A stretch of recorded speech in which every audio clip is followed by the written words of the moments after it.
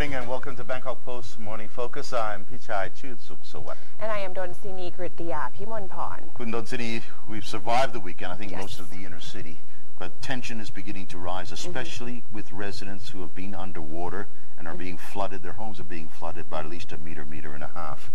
City Hall yesterday urged the Flood Relief Operations Command to provide protection for its officials who are trying to build a flood barrier to protect water from spreading into the city, but are being threatened by violence from residents in certain areas. Now, Bangkok Governor Mom Ratchabong Sukumpan Baripat yesterday stressed the importance of building and strengthening the flood prevention line in the area where Phahonyotin Road meets Krong Rangsit near Talat Rangsit.